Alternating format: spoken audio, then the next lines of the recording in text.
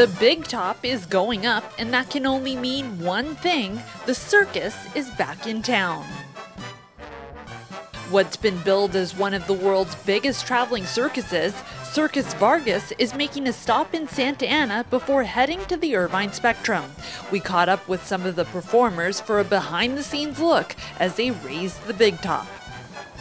You know, tear it down to 6 to 8 hours, tops, and to set it up is about 24 hours, but we do it in 2 days.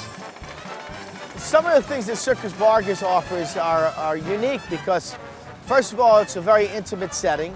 We have about 1,500 seats, and we have a pre-show for kids. So if you get to the show early, you'll get a chance to see your kids step inside the circus ring and actually learn some circus routines that we perform in the show.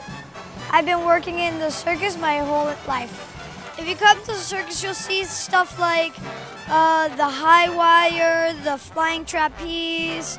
You'll see the globe, which is motorcycles inside a circular sphere that made out of metal.